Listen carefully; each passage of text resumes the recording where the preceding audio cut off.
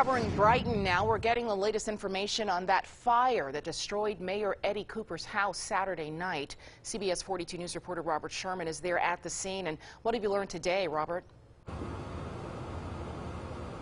Well, Sherry, that fire happened 2 days ago, but as you can see, I know it's a little bit dark here, but smoke is still seeping from the rubble over here.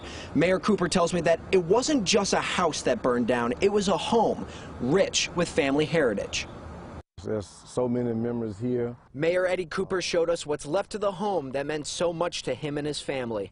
He says years ago, his mother and father worked here as servants, then bought the house for themselves, and then the house became Cooper's.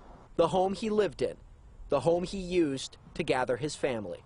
Even before we owned it and after we owned it, we have, this became our family home where we had all our Thanksgiving gatherings and our Christmas gatherings.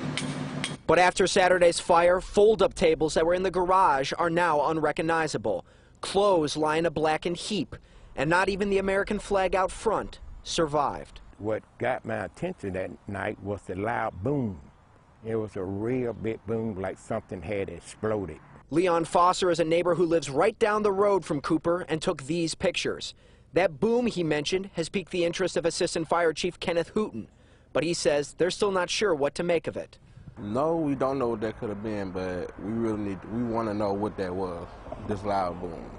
Some people said it was a loud boom, some people said it was an explosion. With questions unanswered, Mayor Cooper eyes the future and plans to rebuild. This piece of property is the first piece of property that you see when you get to Brighton, so we're going to clean it and beautify it and make people feel welcome when they come to Brighton.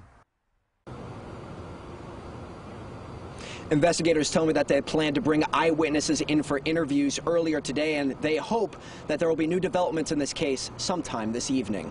Live in Brighton, Robert Sherman, CBS 42 News. Local coverage you can count on.